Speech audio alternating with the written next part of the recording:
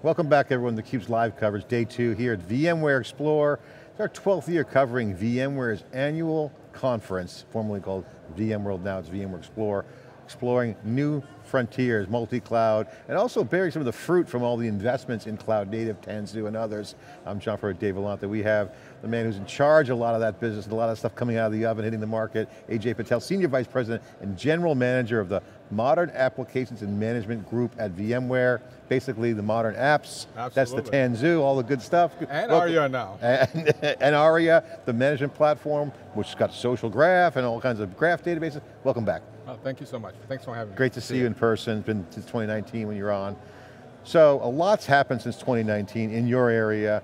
Again, things get the way VMware does it, as we all know, you announce something, and then you build it, and then you ship it, and then you announce it. And so you guys had announced a lot of cool stuff. You bought Heptio, we saw that Kubernetes investment and all the cloud native goodness around it. Bearing fruit now, what's the status? Give us the update on the modern applications of the management. Obviously the area was a big announcement here on the management side, but in general, holistically, what's the update? I think the first update is just the speed and momentum that containers and Kubernetes are getting in the marketplace. So if you take the market context, over 70% of organizations now have Kubernetes in production, not 1 or 2 clusters, but hundreds of clusters, sometimes tens of clusters. So to me, that is a market opportunity that's coming to fruition. Sometimes people will come and say, Ajay, aren't you late to the market? I say, no, I'm just perfectly timing it.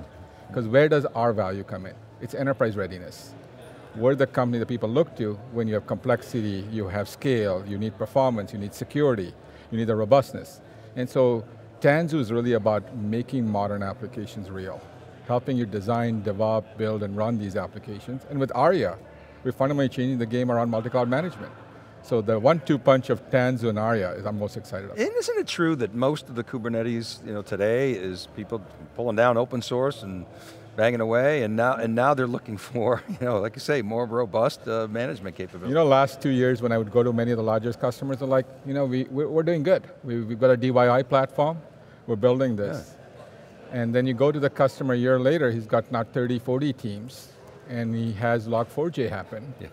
And all of a sudden he's like, oh, I don't want to be in the business of patching this thing or updating it, and when's the next shoe going to fall? So that maturity curve is what I was talking about. Free like a puppy. Yeah, AJ, you mentioned readiness, enterprise readiness, and the timing's perfect. You kind of alluded, not your exact words, but I'm paraphrasing. Yeah. That's a lot to do with what's going on. I mean, I'll say cloud native, AWS, think a hyperscale partner, big partner, and Google. And even Google said it today, the world's spinning in their direction, especially with respect to VMware. You get the relationship with the hyperscalers. Cloud's been on everyone's agenda for a long time, so it's always been ready. But enterprise, your customer base at VMware, very cloud savvy in the sense they know it's there, there's some dabbling, there's some endeavors in the cloud, no problem. But from a business perspective, truly transforming the VMware value proposition is they're ready, it's a ready time now for them. You can see the movement. Right. And so can you explain the timing of that? I mean, I get enterprise readiness, so we're ready to scale, all that good stuff. But the timing of product market fit is important here. I think, when Raghu talks about that cloud first to cloud chaos, to cloud smart, that's the transition we're seeing. And what I mean by that is, they're hitting that inflection point where it's not just about a single team. One of the guys basically I talked to, the CIO, he was like, look, let's assume hypothetically I have 1,000 developers. 100 can talk about microservices, maybe 50 has built a microservice and 3 are really good at it. So how do I get my 1,000 developers productive? Yeah. Right? And the other CIO says, this team comes to me and says, I should be able to develop directly to the public cloud. And he goes, absolutely you can do that. You don't have to come through IT. But here's the book of security and compliance that you need to enforce to get that thing in production. Go for it. Go for it. Good luck with that. So that reality of how do I scale my developers is turning into a developer experience problem. We now have titles which says head of developer experience. Imagine that 2 years ago. Yeah. We didn't talk about it. People said, hey, I got containers, Kubernetes, I'm good to go. Well, I can go get all the open source technology you talked about, and now they're saying no. Well, and also software supply chains, another word that you're seeing. This is a symptom of the growth of, open source is the software industry. That is, I don't think, debatable. Right. Okay, that's cool, but now integration becomes vetting, trusting code. It's very interesting software time right now. That's right. And how is that impacting the cloud native momentum in your mind? accelerating it? What inning are we in? How would you peg the progress? You know, on that scale of 1 to 10, I think we're halfway mark now. Yeah. And that moved pretty quickly, right? It really did. And you know, if you sit back today, the kinds of applications we're involved in, I have a Chicago wealth management company. We're building the next generation wealth management application. It's a fundamental refactoring of the legacy application. If you go to a prescription company, they're building a brand new prescription platform. These are not just trivial, what they're learning is the lift and shift doesn't work for these major applications. Yeah. They're having to refactor them, That's which is exactly the modernization. So how specifically are they doing? Are they putting some kind of abstraction layer on that? Or are they actually gutting it and rewriting it? And There's always going to be brownfields. Like, remember the old days of SOA? They are putting APIs in front of their main systems. They're not rewriting the core banking or the core platform, but the user experience, the business logic, the AI ML capability to bring intelligence into the platform. It's the surrounding the capability to make it much more intuitive, much more usable, much more declarative. That's where things are going. And so I'm seeing this mix of integration all over again. You know, it's showing my age now, but you know, the new EAI SOA is now microservices and messaging and events, but the same patterns.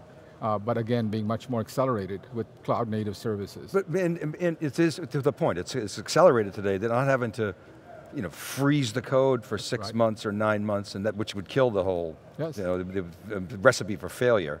Right, so they're able to now to fast track their modernization. They have to prioritize because they got limited resources, but how are you guys But the practice is changing as well, right? In the old days, it was 12, 18-month cycle releasing software.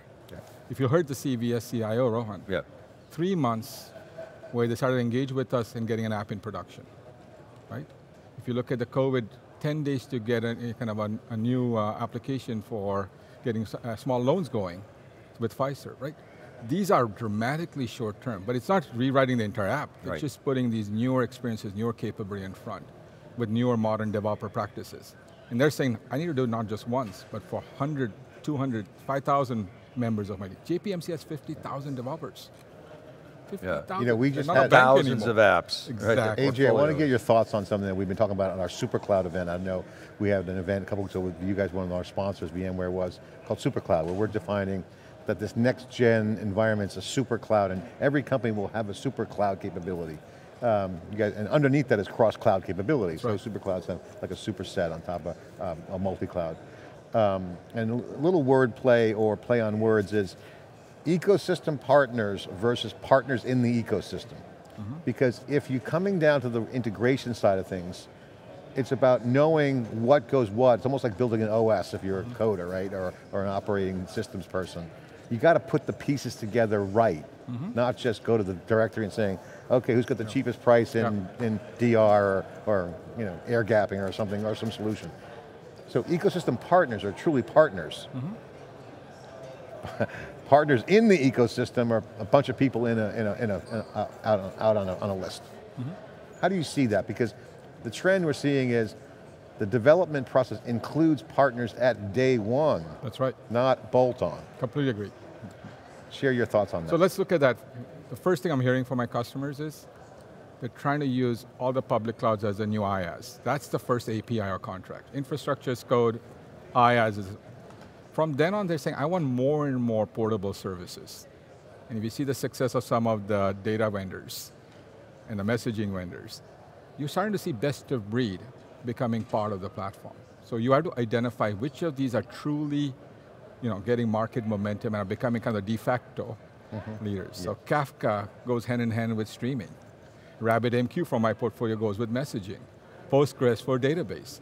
So these are kind of in your definition, ecosystem partners are foundational. In the security space, Sneak is a common player in terms of scanning. Or Aqua and Prisma, even though we have Carbon Black. Those become partners from a container security perspective. So what's happening is the industry stabilizing on a handful of critical players that are becoming multi-cloud preference of choice in this environment. And our job is to bring it all together in a coordinated, orchestrated manner to give them a platform. I mean, you guys always had ecosystems, but I think that priority more than ever, it wasn't really your job at VMware even 10 years ago to say, hey, this is the strategic role that you might play, one partner. It was pretty much, the partners all kind of fed off the momentum of VMware. Virtualization. Right. And there's not a lot of nuance there. There's pretty much, they plug in and you're good.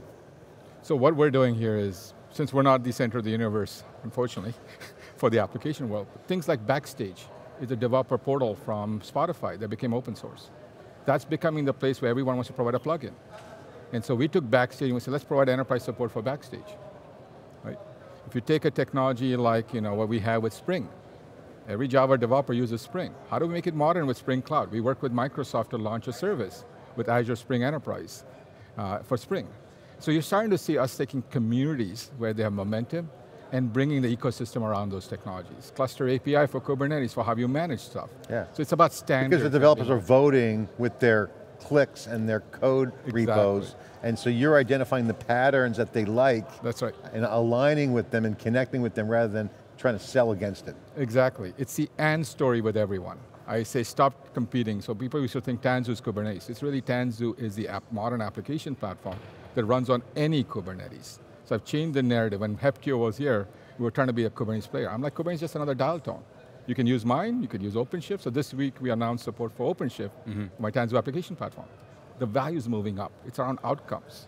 So industry standards, taking lead, and solving we had a problem. panel at SuperCloud, Dave, I know you got a question, I'll get to you in a second, but the panel was the innovator's dilemma, and then during the event, one of the panelists, Chris Huff, knows VMware very well, Beaker on Twitter, said it should be called the integrator's dilemma, because the innovation's here, but the, how do you put it all together? Integration of putting the piece parts together, building the thing, is the innovation. And we come back and say, it's a secure software supply chain. It starts with great content. Did you know I publish most of the open source content on every hyperscaler through my Bitnami acquisition? So I start with great content that's curated. Then I allow you to create your own golden images. Then I have a build service that secures, and so on and so forth. And we bring the part. So that opinionated solution, but batteries included, but you can change it, has been one of our key differentiators. We recognize the role is going to be modular. Come back and solve for it, right? So I want to understand sort of relationship, Tanzu and Aria. John was talking about SuperCloud before we had our event. We had an earlier session where we helped people understand that Aria was not vRealize renamed. So rebranded. Okay? and the reason I bring that up is because we had said around SuperCloud that one of the defining characteristics was, Super PaaS, which is a specific purpose-built PaaS layer designed to support your objective for multi-cloud. And in speaking to a lot of people this week, there's a federated architecture, there's graph relationships, there's real-time ability to ingest and analyze. That's unique, and that's IP that is purpose-built for what you're doing. Absolutely, So and I think what came out of all that learning is after 20 years of Pivotal and BA, and what we learned that you still need some abstraction layer. Kubernetes is too low level. So what are the developer problems? What are the delivery problems? What are the operations and management problems? Aria solves all the operations and management problem.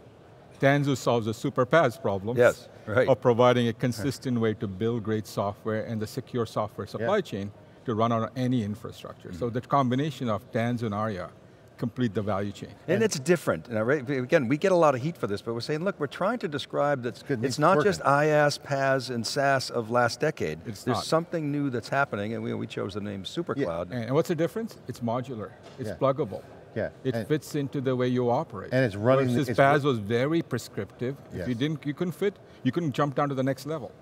This is very much, you can stay at the abstraction level or go lower level. Well, we got to add that to the attributes. Yeah, we're recruiting him right now. I mean, we'll give you credit. I mean, it's funny, all the web services background, look at an app server, you know about app servers. Basically, the company is an app. It is an app. So if you believe that, say, Capital One is an application as a company, and Amazon's providing all the CapEx, that's it. Okay, and they run all their, quote, old IT spend, millions, billions of dollars, on operating expenses, that's going to translate to the top line called the income statement. So Dave always says, oh, it's on the balance sheet, but now they're going to go to the top line. So we're seeing dynamic, AJ, I want to get your reaction to this, where the business model shift, if everything's tech enabled, the company is like an app server. Correct. So therefore, the revenue that's generated from the technology making the app work has to get recognized in the income. Okay, but Amazon's doing or the cloud hyperscale is doing all the heavy lifting on the CapEx. So technically it's a cloud on top of a cloud. Yes and no. The way I look at it. I call that a super cloud, Dave. So I like the idea of super cloud, but I think we're mixing two different constructs. One is the cloud is the new hardware, right? In terms of dynamic, elastic, always available, et cetera. And I believe, one customer I talk about, there's a service catalog of infrastructure services that's emerging. This super cloud is the next set of PaaS, super PaaS services, and the management services to use the cloud. We spend so much time as VMware building clouds. The problem is how do you effectively use the cloud? What problems do we solve around digital, where every company is a digital company, and the product is this application, as you said. So everything starts with an application, and you look at from the lens of how do you run the application, what it costs the application, what impact it's driving. And I think that's the change. So I agree with you in strategy. That is a digital strategy. And that's the company. That's the company. The application is the company. That's a t-shirt. And API is the currency. So AJ, first of all, we love having you on theCUBE because you're like a master class in multiple dimensions. So I want to get your thoughts on this abstraction layer, because we were also talking earlier on theCUBE here, as well as before, but abstraction layers happen when you have major movements in markets that are game-changing or major inflection points, because you reach a complexity point where it's working so great, this new thing, that it's too complex to rein it in, and we were quoting Andy Grove by saying, let chaos reign, then rein in the chaos. So all major industry moments go back 30, 40 years, happen with abstractions. So the question is that you can't be a vendor, we've observed, you can't be a vendor and be the abstraction. Like, if Cisco's running routers, they can't be the abstraction layer. They have to be the benefit of the abstraction layer. And if you're on the other side of the abstraction layer, you can't be running that either. I like the way you're thinking about it, Do you agree? I completely agree, and you know, I'm an old middleware guy, and when I used to say this to my CEO, he's like, no, this is not middleware. I said, it's just a new middleware. And what's middleware, right? It's a thing between app and infrastructure. You can define it whatever we want, right? And so this is the new distributed middleware. And it's a metaphor, and it's a good one because it does a purpose. It's a purpose. It creates a separation, but then you have, it's like a DMZ zone, or whatever you want to call it. It's an area that things happen. But the difference from last time was, you could always deploy it to a thing. The thing is now the cloud. The thing is a set of services. So now it's as much of a networking problem at the application layer, is as much a security problem. It's how you build software, how you design. So APIs become part of your development. You can't think about APIs after the fact, right? When you build an API, you got to publish the API. Because the minute you publish it, if you change it, the API is out of, so you can't have it as a documentation process. So the way you build software, you use software, consume, is all about it. So to me, digital product with an API as a currency is where we're headed to. Yeah, that's a great observation. We're going to make a mental note of that and make that a clip. Well, I want to get your thoughts on software development. You mentioned that, you know, obviously software development, life cycles are changing, obviously open source is now, I mean, it's unlimited code, supply chain issues, what's in the code, I get that, verified code's going to happen. Is software development, coding as much, or is coding changing the notion of like writing code? Or is it more glue layers you're writing? I think you're onto something. I call software development's composition now. You know, my son's at Facebook or Google. They have so many libraries. So you don't no longer start with the very similar primitives. You start with building blocks, components, services, libraries, open source technology. What are you really doing? You're composing these things from multiple artifacts. And how do you make sure those artifacts are good artifacts? So someone's not sticking in security, vulnerability into it. So the world is moving towards composition. And there are a few experts who build the core components. Most of the time we're just using those to build solutions. And so the art here is how do you provide that set of best practices? We call them patterns, or building blocks, or services that you can compose. To even build these next generation. It's interesting, it's interesting. Cooking meals. I mean, first of all, I agree with you 100% where you're thinking, I agree with that worldview. Here's a dilemma that I'm seeing.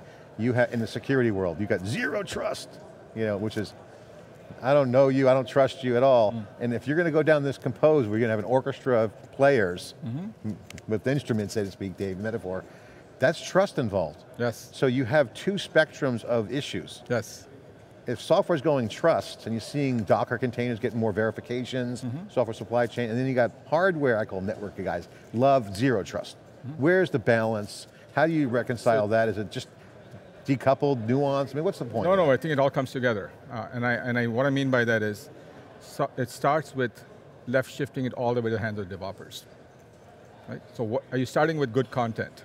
You have provenance of the stuff you're using. Are you building it correctly? So you're not introducing bad things like SolarWinds along the process. Are you testing it along the way of the development process? And then once in production, do you know, half the time it's configurations of where you're running the stuff versus the software itself. So you can think of the two coming together. And the network security is protecting people from going laterally once they've got in there. So a whole security solution requires all of the above. A secure software supply chain, the ability to kind of monitor and look at configuration, we call posture management or workload management, and the network security of SASE for zero trust. That's a hardening, and the boundary is the application. All right. So is it an earned trust model sort of over time? No, it's designed in, it's built in. Right? Okay, so it's not a, because it's the linear. You can bolt in afterwards. Yeah. Because the developers are driving it, they got to know what they're doing. And it's changing every week. Yeah. If I'm putting a new code out every week, you can't be chasing Well, you guys got guardrails. The guardrails concept is a good example. It stops on the configuration side, but I also need the software. So Tanzu's about, the secure chain is about the development side of the house. Guardrails are on the operational side of the house. You got to make sure the developers don't stop. That's right. They want to keep them. Things will always get out there, and I find out there's a CV that I use a library I found after the fact. Okay, so again, while I got you here again, this is great, I want to test this thesis. So we've been saying on theCUBE, talking about the new ops, the new kind of ops that are emerging. DevOps, which we believe is cloud native, so DevOps movement, infrastructure as code, that's happened, it's all good, open source is growing, DevOps is done deal, it's done deal. Developers are doing that. That ops was IT. I don't need a server, it clouds my hardware, check. That balances. The new ops is data and security, which has to match up to the velocity of the developers. Do you believe that? That's why we call it DevSecOps, and the sec is where all the action is. Yeah. And data too. And data is about making the data available where the app meets. So the problem was we had to move the logic to where the data is. Or you're going to move the data where the logic is. So data fabrics are going to become more and more interesting. I'll give you a simple example. I publish content today in a service catalog. My customer is saying, but my content catalog needs to be in 300 locations. How do I get that content in each of the repos that are running in 300 locations? So I have a content distribution problem. So you call that a data problem? Yes, it's about getting the right data, very simple as even content, images, available for use for deployment. So you think, when I think about the application development stack and the analytics stack, the data stack, if I can call it that, they're separate. Right? Are those worlds, I mean, people say I want to inject data and AI intelligence into apps, those worlds have to come together. I think about the insight from the historical being projected in the operational versus they're coming together. I have a Green Plum platform, it's a great analytics platform. I have a transactional platform. Do my customers buy the same? No, they're different buyers, they're different users. But the insight from that is being now plugged in so that at real time I can ask the question. So even this information is being made available on demand. So that's where I see it. I don't see the worlds coming together, but the insight is being incorporated in the operational use. So I can say, do I give the risk score? Do I give you credit? It's based on a whole bunch of historical analytics done. At the real-time processing is happening, but the intelligence it's a mind shift for sure, because the old model was, I have a database, we're good. Now you have time series database, you got graphs. Each one has a role to play in the overall construct of the new thing. Right, but it's about at the end, how do I make use of it? Someone built a smart AI model, I don't know how it was built, but I want to apply it for that particular purpose. Okay, so the final question for you, at least from my standpoint, is here at VMware Explore, okay, you have a lot of the customers and some new people coming in that we've heard about. What's their core order of operations right now? Get on the bandwagon for modern apps. How do you see their world unfolding as they go back to the ranch, their places, and go back to their boss? Okay, we got the modern applications, we're on the right track, boss, full steam ahead, or what change do they make? I think the biggest thing I saw was with some of the branding change as well and some of the new offerings. The same leader had two teams, the VMware team and the public cloud team. And they're saying, hey, maybe VMware is going to be the answer for both, and that's the world model. That's the biggest change I'm seeing. They were only thinking of us on the left column. Now they see us as the unifying player to play across cloud native and VMware. They're uniquely set up to bring it all together. That's been really exciting this week. All right, AJ, great to have you on. As always, great thank perspective, you, great hand, worthy of great stuff. Congratulations on the success of all that investment coming to bear. Thank you. And on the new management platform. Yeah, thank you, and thanks always for giving us all the support you need. We love it. Always great. All right, CUBE coverage here. Getting all the data, getting inside the heads, getting all the specifics and all the new trends, and actually connecting the dots here on theCUBE. I'm John Furrier, Dave Vellante. Stay tuned for more coverage from day 2. 2 sets, 3 days, CUBE at VMware Explore. We'll be right back.